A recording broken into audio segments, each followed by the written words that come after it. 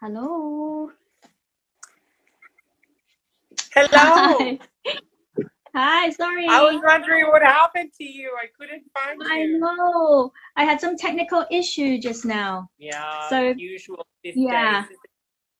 Yeah, so this was my phone that I use all the time. But Mm-hmm. then it can't actually do live with this, so I have to do with another phone. But then I lost the password and I have to reset it, all that kind of You got issues. lost And into then all the technology. I know, and I'm all sweaty now. Oh no, forget about it. Let me just adjust the volume. Can you hear me properly? Yes, I can. Can you? Yes, I can hear as well. Nice to see you again, Ada. I know. We've got quite a few people joining tonight, and some of Good. them have also sent some questions. And this is one of my first send series, I would say, because it's a very I think it's a very important aspect in our life, in our industry. And during this time, I think everybody needs some sense as well. So yeah, thanks so much for joining us. Thank you. My pleasure. And thank you for everyone who is watching. This is the first time I do this, so I'm quite excited, Ada. And I thought it Nicola was is a good idea to talk about scents. Now that we're all home, and it's a good way to focus on our passions. definitely, definitely.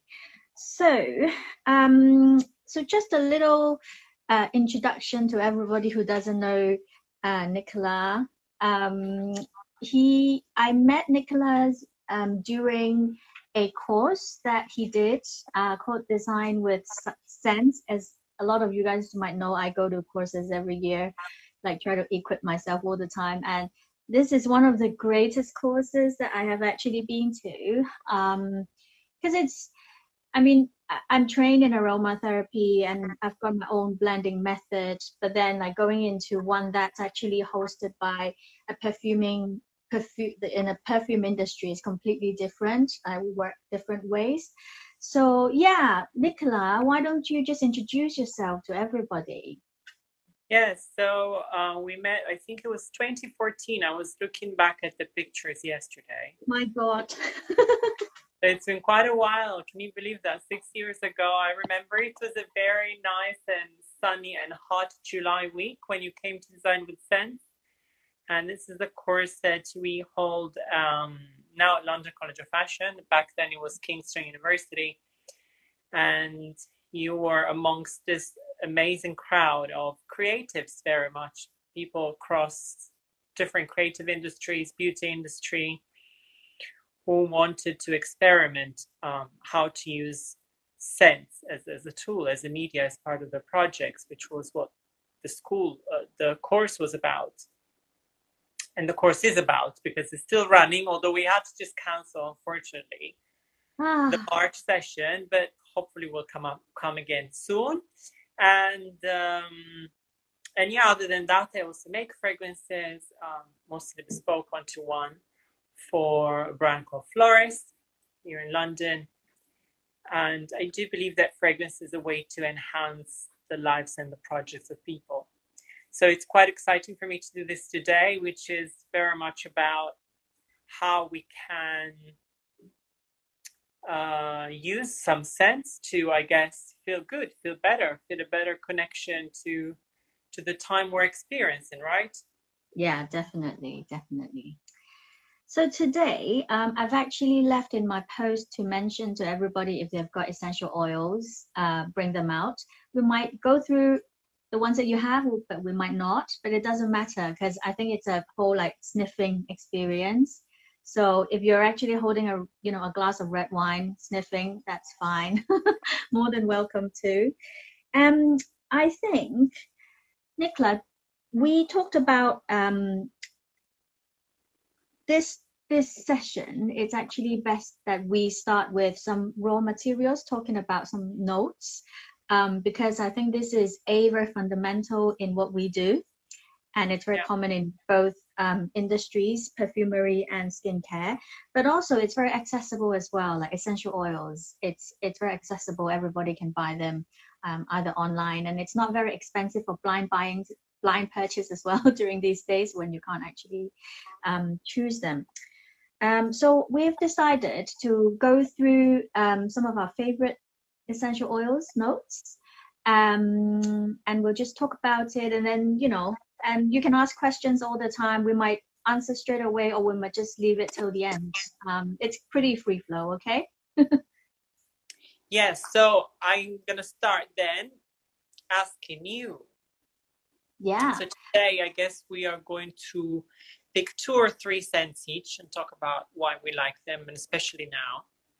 So starting from what we can call the heart of the fragrance, which is the biggest so-called fragrance family, which is the floral. Of course, flowers have been the main source of inspiration for centuries. So if you were to pick one note that you particularly resonate with right now, what would it be?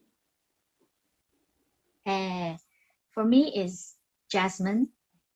I like florals is, you know, something that I think it's 2 years ago, if you ask me, florals is not my favorite family, I would say. But I think as I grow older, and I think also because of my life has evolved into quite hectic, and I almost feel like from floral I really can find my femininity back. And jasmine, I like it because it's very feminine in a way that it's also masculine, I would say. So in a way that it's not, I wouldn't say jasmine is soft sense. To me it's quite strong, but there's this citrus note in there that intrigues me. Yeah, so I like it, and I like the animalic side of it, just being very I don't know, sensual as well. Absolutely. Yeah, so jasmine actually, when I trained in perfumery, was my first.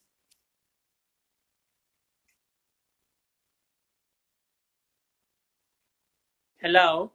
Hi. Sorry, there No, was an that's okay. interruption for a second. Yeah, so this was my first love when I studied perfumery about 20 years ago. For me, it's a scent of duality. I'm a very white floral person. So my taste is definitely on white flowers.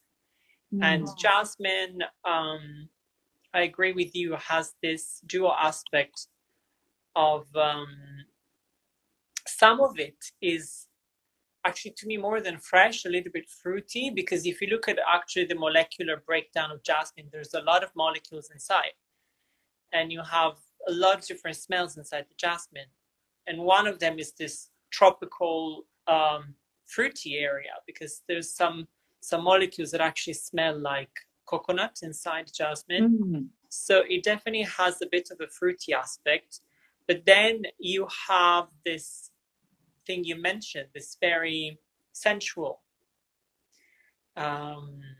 nature. And in fact, it's amazing that inside jasmine you can find lots of different smells, from fruit to camphor, effectively. Okay. One of the key molecules is the indole, which has this very strong carnal, a bit dirty, a bit animalic. I love it. And it's this very complex combination, which to me makes it particularly interesting. But also it's very Mediterranean, so it's scent that you very commonly find the place where I come from, which is Italy. What about Hong Kong? Is it something you find quite easily in Hong Kong as well? It's very interesting. Like when I started aromatherapy, jasmine is actually one of the florals that I would list at, you know, least favorite, because it really resonates some very cheap detergent or cheap perfumes. I guess it's one of the things that growing up in Asia, there are a lot of mock-offs of expensive scents. As we know, jasmine is actually very expensive. So I didn't actually get a very, when I first smell even very good jasmine, I get that relation of cheap florals. And obviously after a while, it just grows into me. And I think the more I am further apart from Asia, the more I am more neutral, I feel, in scent as well. So yeah, and also with temperature doesn't help as well. If it's cheap perfume, cheap detergents, very hot and humid, it doesn't help for you to grow in love with like nice perfumes, nice notes. So yeah, and I've got a question that I'd like you to explain to everybody, or like give a little light. So question one is, there's actually quite a lot of jasmine essential oils on the market, and they're very expensive. Can you just tell us maybe different types of jasmine, the most common type of different jasmine, um, in, how do they smell? Well, this is a bit technical. I don't want to get into like a perfumery class because we don't have like so much time. Yeah. I would say that the best thing before diving into actually the types of jasmine, which I'm not sure it's very accessible, because when you buy an essential oil, is from the market without going to a raw material supplier, you would, I guess, not really have the chance to buy either sambac from India or Egyptian jasmine. So personally, I would suggest that people compare the fragrance notes within the same family. That may be more accessible, if you see what I mean. Mm-hmm. So if you're talking, for example, about white flowers, so jasmine is a white flower. So I would much rather encourage people to smell different white floral notes. For example, compare jasmine to neroli, orange blossom, or tuberose. Also because, sometimes people may not necessarily find a great difference if they're not used to smelling, that's not their job. Maybe it wouldn't necessarily make a big difference to smell Egyptian jasmine or Indian jasmine. So yeah, I would recommend to compare, and maybe also then compare the white florals to, for example, another subcategory of the floral family, for example, rose, which is completely different, a miles away, so that it's very easy for people to have a sense of how different all these different notes are. Mm-hmm. Talking about which, I think I'm going to mention the next one, which is orange blossom. Yay. So always staying on the white flowers. So connecting to what I just said, I today brought to the table the orange blossom, which is also something I recently posted on. You have it there with you? Yeah, I have it.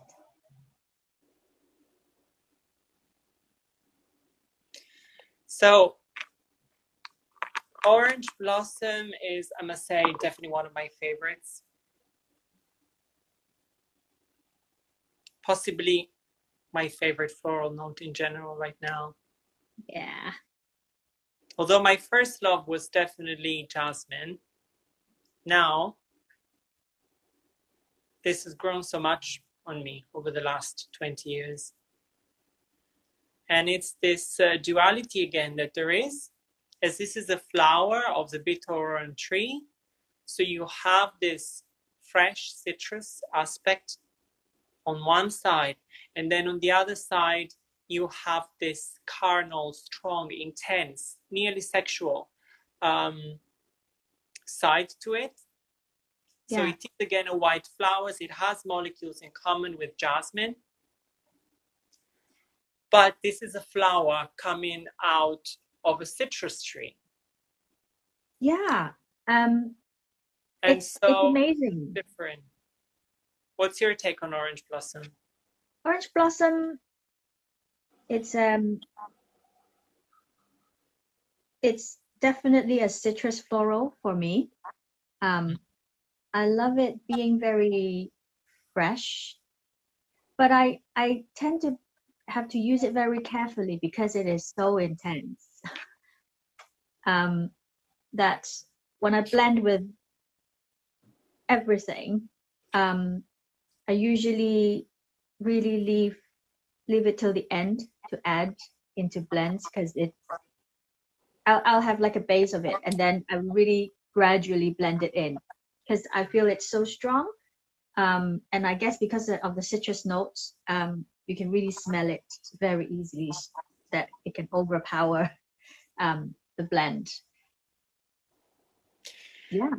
A lot of people have a difficulty with orange blossom, actually. I guess it depends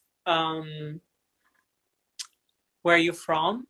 That, plays a big role in terms of how we perceive scents. People from different countries have very different tastes. For example, here in England, I find that people don't really like orange blossom a lot. Really? But then, yes. But the moment you go into Germany, France, south of Europe, Spain, Italy, Northern Africa, people absolutely love orange blossom because it's a tree that is part of the landscape. In England, there's no trees. So I guess maybe this is why people are less connected. But interestingly, orange blossom is something that comes from Asia. Yeah. I don't know if you knew about this, but the whole citrus plants originally come from China and India. They were brought into the Mediterranean by the Arabs, but before then, that's where they were. And actually, I've done a few lectures with Chinese students, and to them as well, interestingly enough, it's a new scent because I don't think it's so much part of the natural landscape, to my understanding, anymore in Asia. Yeah. And No. is it part of Hong Kong? Well, no. Do you remember seeing the citrus trees there? Never been. No, not really. Or maybe I'm just too much of a city girl. I didn't really grow up hiking, and my parents are just not that type. So I haven't really all these activities of exploring nature started, I think, in my 30s when I feel like, oh, I've discovered a newfound passion that is nature. And to me, this is so much south of Italy, actually. It reminds me of my best friend's wedding, which was a few years ago in a beautiful Arabic castle in Sicily. And I have this very vivid memory of dinner being served in a big terrace, open air, with the surrounding smell of jasmine and orange blossom together. How beautiful. Yeah, to be honest, both of them, they are both very strong, but I guess because they are both very strong, when I blend them, they work so perfectly. I think the citrus note just joins everything together, and then there's this kind of round floral hearts, and then it goes into this very at the back. There's always this very a pulse of being very animalic and sensual. That really, really just intrigued me. I've actually blended in some of my products as well. So yeah. Yeah, so the two of them together. So that could be actually an interesting combination if people want to play around. So trying with jasmine and then adding on top of it orange blossom, because that adds another layer, and it helps in the creation of what we would call a white floral bouquet or a white floral accord. So you are kind of staying within the same family, these white flowers, but you're adding different tones to it. Beautiful. Incredibly uplifting for me. I also used it in the fragrance I launched last year with Florist Verfougère. Actually used Neroli, which is slightly different, but it's still the scent of the orange blossoms. What about woody? Do we have any favorites there? Definitely. It's very interesting that you mentioned woody. I know why it's actually in that family, but the smell doesn't remind me of wood. Fir needle, fir balsam in how you would term it. In our aromatherapy, we call it fir needle. So a needle-like pine tree that's being grown in Siberia, like in very very high Alps. So it's one of my favorite scent wise. I love it, but I would say functional wise, it's one that I use a lot in my treatments in my clinic to treat. It has got this. Let's talk about scent first. For me, it's very fresh. It's almost like a whiff of very icy wind. That's how I would describe it. Yeah, so that's how I really like it, and that's why I think this oil I used to treat a lot of people who can't sleep. So different people might have different take to this scent. It might smell very astringent to some people, but then I think once I diluted it and then use it for a massage, that kind of very transparent wind kind of ambience would come out. And I use this with people who can't sleep. When I treat people who can't sleep, I usually have to identify them. Either they need a pamper, a pat on the back, like a hug, or do they need a clearance of their blockages. So this one I use a lot for clearance of blockages, which a lot of time is actually how I treat usually men more, or like people who have got so much adrenaline all the time. Then I use this a lot. Stability. Hey, yeah, stability. Or stability, ground is interesting. Which is, isn't it, in aromatherapy, as far as I understand, most of actually the woody notes are used to create a sense of grounding and stability. Yes, but I think this ground can be very different from wood, like amherst wood, like sandalwood. Those I would say it's grounding with like really putting two hands on your shoulder and ground you, that kind of feeling. But this, it's almost like ground you by clearing your head. I feel that it's grounding you with a more, it's clearance first, and by then you are grounded. Yeah, probably because it's also a different part of the tree. So you call it like that because it's the needles you use the needles, the resin to make it. So it's got probably a different quality as opposed to, I don't know, tree shavings or roots that sometimes are using woody material. And I totally see this forest-like effect, environment that you can smell when you smell it, isn't it? Yeah, definitely. And it's also very much linked to Chinese medicine as well. In TCM, we actually use fir needle to treat people with phlegms or blockage with respiratory problem, like in the lungs. So if you think about in Chinese medicine, we always visualize the lungs like a tree. So it inhale and exhale all the essences that's in the universe. So yeah, so I think that all matches up on why I use this a lot for my my treatment. It's incredibly powerful, that one. So maybe it's especially good for now because there's now the world is having this breathing problem, or this is the big where humanity is facing at the moment. So maybe this could be something that people could use just to inhale or to apply on the body. We also need to recommend, right, not to, if people use them, not to use oils pure, but always dilute them, use them on skin. Yes, guys, please. Caution note first. All these essential oils, please dilute them to 1 to 2% before you use them. Inhalation is fine, but if you are going to massage into the body or leave it on, please 1 to 2% with a base oil, apricot kernel or jojoba oil, whatever the base oil that you have at home.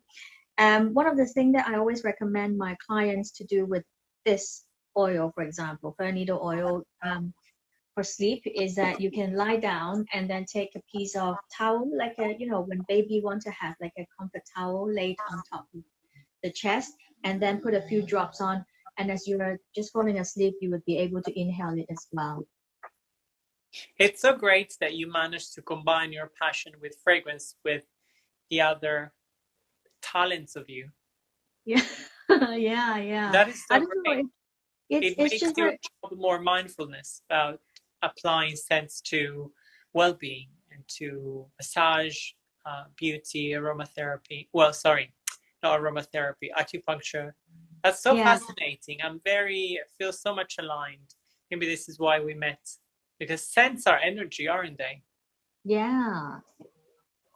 Very interesting. And it's quite interesting that you brought up the saying that you use them with men, especially because perfumery, so now talking about perfumery, has this tendency to categorize woody scents as masculine, floral scents as feminine, right? So something that is more volatile and fragile and beautiful is a flower, is a woman, and something that is stronger, solid, sturdy is a man.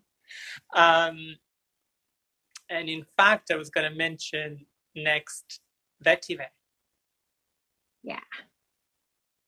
So to connect to your Fir Balsam, which effectively, we didn't say, but the family of trees is that of the pine tree.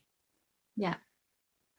And so that is the scent that comes from a tree. This one I just mentioned still belongs to woody, but it's a very different note because it's not from a tree. So Vetiver is a thick grass that you find in volcanic regions such as Java, for example, Haiti. And it's the root that you use, this super long root going quite a few meters under the ground. And this is definitely another one of my absolutely favorite smells because of the complexity of it. So you definitely smell it and you feel rooted into the ground. That's how I feel. I feel the humidity of the soil. I feel the greenness of the thick grass above ground. And I have in my mouth, at the back of the throat, a sort of aftertaste, which reminds me of licorice. Oh, wow. Yeah, now you mentioned it. Do you see that? Yes. And I'm actually smelling a super old vetiver. It's aged very, very well. Yeah, to me, it's a very penetrating type of oil. Very stabilizing. As far as I knew from my aromatherapy books, this is as well used to, again, to ground people, so to take people out of their heads and to here and now. So again, a very stabilizing type of oil, but very different from the one we mentioned before. This is, maybe you agree, much fresher. This is much fresher? To me, Vetiver is much more fresher than, so the one we smelled, Fir Balsam, to me is, I feel the greatness of this tree. I can really see the tree, the forest. I can feel the thickness of the resin. So it's a very complex to me and very strong image. Interesting. This to me is much more volatile, if that makes sense, or kind of transparent. It's not so linear, or I definitely don't see a tree here. To me, it's the other way around. Interesting. Vetiver for me is the stronger rooted kind of heavyweight stabilizer, if you know what I mean. So, for example, when I mentioned that if someone can't sleep, there are two methods that I will treat. Treat. One is comforting and grounding the person. Yeah. This is the one that I will use. Clearing would be the other one. Wow. Yeah, I guess it also depends. It's so interesting to compare different worlds, because Yeah. the world of perfumers, I think, see things in one way. Aromatherapists may see that from a different angle.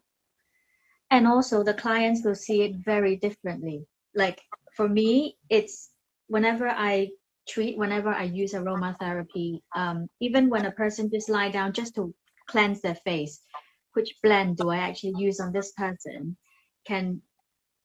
It's a diagnosis that we had from the beginning, but it's also an intuitive feel of would this person like this kind of scent. Say for example, someone actually came in and then she talks very fast, just a very fiddly, very fast talking person.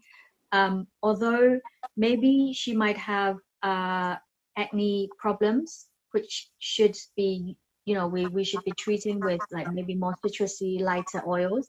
I might actually use something that's completely different because I need to calm her. So it will be something that's thicker, more cocooning, more pampering. So yeah, and like different people, as you said, have different impressions on scents based on our history, culture, age. So like it's so hard for me to try to find a favorite because it's just changed all the time. This is why I love to do bespoke perfumery, because it's one-to-one.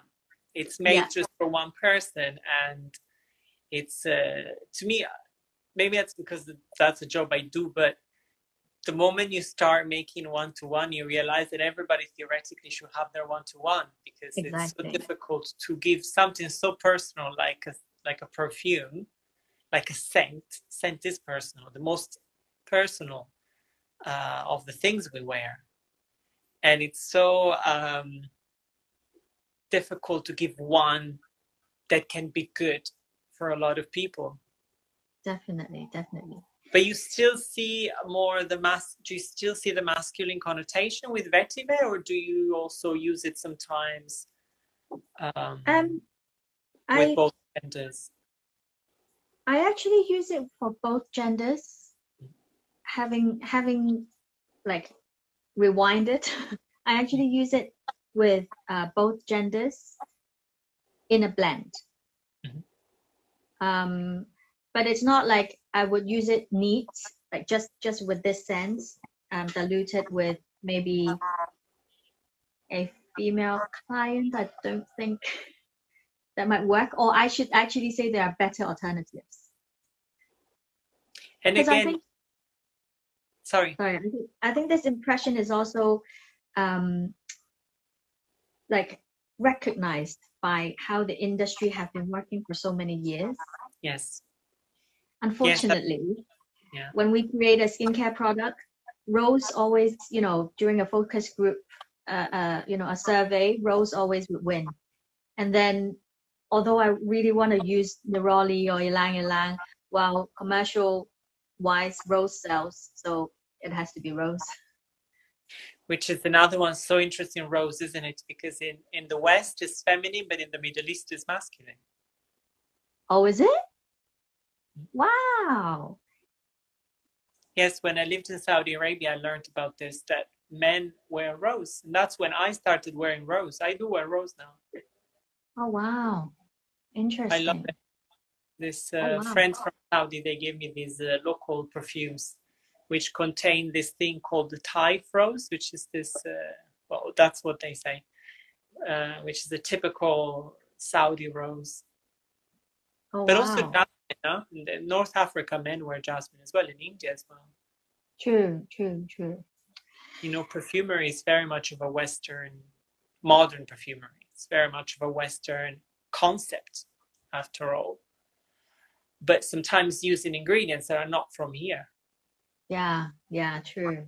And I think in Asia, a lot of cultures actually immerse scents in their festivals, you know, weddings.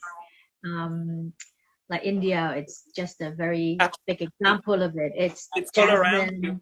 jasmine, ylang everywhere. Like for the 7 days weddings, you'll have all sorts of scent rituals, from like cleansing the feet to, you know, spreading everything into the bed. That's like a dream. Music to my ears. I know. We need to go. Yeah, we don't have a lot of time. So, do you have can time? mention the last. Yeah. If you like, we can still mention the last one. Talking about woody, what would you pick in terms of resins? Resins, definitely frankincense. I think that's very well known. I have it here. Oh, great! Do you burn them? Like, do you use them as an incense? No, because otherwise my fire alarm would go off. I live in a very modern building. There's fire alarms everywhere. Oh. And currently a fire problem. Anyway, so yeah, tell me what you like about this. I like frankincense because it's very neutral to me in all aspects. So it's very grounding, but it doesn't pull you to the ground, if you know what I mean. It's not like one that when you smell, then you'll be deflated and then you'll just be melted into the ground, which is good for some people. But then because there's this citrus note on top as well, and a bit of like astringent mint, I would say, menthol note. So it's also very energizing for me. So this is for me is a good match of stability and stimulation. Yeah. Yes, I agree. I was showing the raw material here because often people don't know what. Actually, most of the time people don't know what frankincense is like, which is a dry, desiccated resin. So it's a thick stuff that you get from the trunk of the tree. In fact, we also call them the tears of a tree, right? And I totally see the duality again, like with a lot of raw materials. What's really beautiful is, yes, you see the woody gummy aspect, but then it has this freshness you mentioned, which you described as menthol. To me is very citrusy. So actually some of the molecules of frankincense, if I'm correct, the frankincense has some molecules in common with citrus. So that is also a freshness that, you know, comes from there. And it's a resin that is different from any other resin because of that. I love to use it in woody compositions. I love to use it in citrus compositions because, as you say, it's both fresh and stabilizing because it's effectively coming from a tree. So you have this black and white sort of effect because they are very different, the two polar opposites of frankincense. And then, of course, the story behind it, right? Which is why we mention it. It's the scent mostly associated with spiritualism. So one of the needs of this era is, I guess, that's how I see it. It's this need to reach out within to our spiritual being. And this is what humanity has used the most since antiquity, to burn, thinking that the smoke coming from these raw materials would help to reach the gods above. So a sense that has an incredibly strong spiritual connotation, mostly, I guess, for Christians, but not only. And yeah, actually, I was reading about the meaning of the word incense, which is to awaken an emotion. I think it's very important, and I think this is frankincense is indeed a very good, I would say, entry point of going into, like, from the outward, looking yourself from the outwards and go inwards. And I think that I practiced art before, And until today, I feel very fortunate that I spent many years in performing arts, in loving arts, because then. Oh yes, you're a For me, dancer. It's true. yes, You yes, have so many talents. no. So I feel that I'm very fortunate that it's very easy for me to connect to the inner self.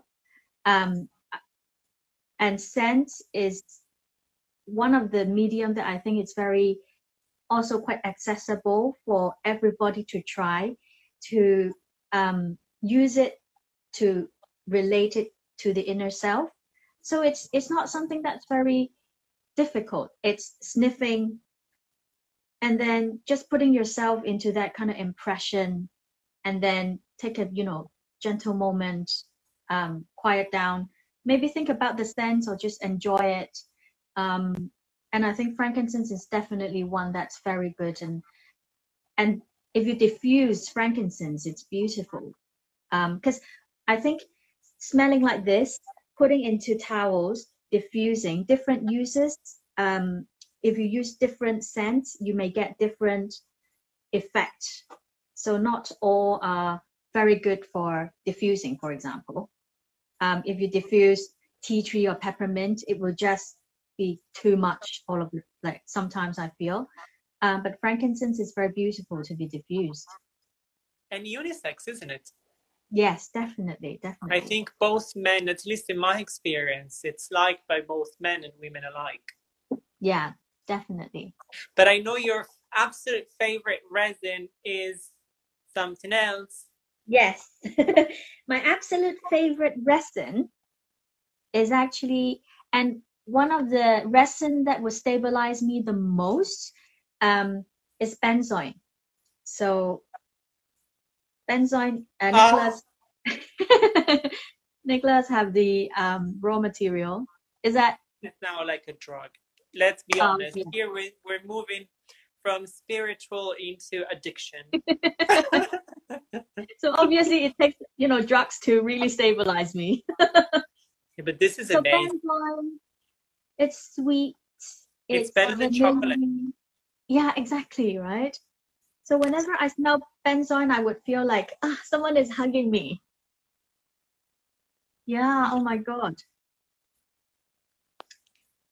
This is what it looks like. It's from Indonesia, mostly. Beautiful. It's from a tree again, the Styrex benzoin tree. So again, it's the sap that comes out, the juice that comes out of the tree. How do you use benzoin? Do you use it a lot? Sorry? How do you use benzoin? So, well, benzoin mostly used in Oriental perfumes. So whenever you're trying to well, in a way you said it, it's like a hug. It's a very warm impression you want to give. And it's used, one of the key combinations, of course, is with vanilla. So vanilla and benzoin is like bread and butter. And it's warm, it's luxurious, it's sensuous. It's sugary, it's milky, it's chocolatey. It's definitely something indulgent, something rich, something warm. So I see what you mean when you say it's receiving a hug, but a big hug, like a very hug. generous hug. Yes. And yeah, mostly used in Oriental perfumes in perfumery. I've used a tiny bit of this as well in the perfume I mentioned before, Vert Frugère, to kind of give a bit of comfort in the background. Not much, but I used a bit of it with vanilla to create this lingering sense of comfort. Do you use it much, benzoin, yourself? Yes, I use it in blends, and I actually use it with citrus. So I'm pulling the two sides and then creating this very happy scent, but not sharp, if you know what I mean. Like one of my favorite citrus scents that is lime. So lime reminds me of merry-go-round, the lollipops, but then it can be quite really citrusy, like sharp, tarty. Yes. So I would usually blend lemon, lime, this kind of with this kind of milky scent, so to tone it down, but you still get kind of uplifting, positive energy from the scent for for the massage or just for inhalation before a treatment. So to finish on this, I have found a quote that I would like to read. Beautiful. Because actually benzoin is one of the ingredients mentioned by one of my favorite poets, Baudelaire, the French poet. If I find it now, it was somewhere here. So this is the poem called, it's from Le Fleur de Mal. It's a poem called Correspondance or Correspondences. And he says, there are fresh perfumes like the flesh of children, mellow as oboes, green as prairies, and others rich, glorious, and forbidden, having the expansive power of infinities, like amber, musk, benzoin, and incense, that sing of the ecstasy of the spirit and the senses. Oh, how beautiful. I thought this would be a nice poetic way to describe the sense we've smelled as well. Oh, that's so beautiful. It's so hard to describe scents, but then I think if we try hard enough, we can actually do it. And I think it's very therapeutic as well to try and talk about scents. Because I think even just during this conversation, I tend to know you a little bit more through scents.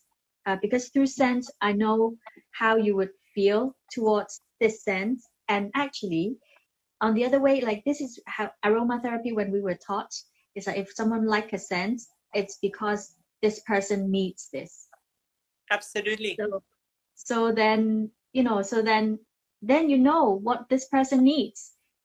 This is just a medium to actually understand other people more. I couldn't agree more. Good. Thank you so much right. for that, Ada. Thank you so much, and thanks everybody. I'll save this, and it will be on our on my live for 24 hours. And also, just to let you know, Nicolas is a yogi as well, and he does yoga classes every Tuesday. Yes, I started doing online yoga classes. So if you're interested, drop me a message. Oh, there's a lot of, I didn't see, it's the first time I do this. People are writing here. Sorry, I didn't know. Yeah. We need to check that as well. Yeah, we've actually got quite a few questions as well, which, I mean, we'll be able to just, I will put them all on the stories, and then we can just chip in our answers. And yeah. Thank you all for listening. Thank you so much. Thank you so much for joining, and the world will be a better place. Yes, definitely. Bye, ciao, ciao. Thank you. Ciao. Bye.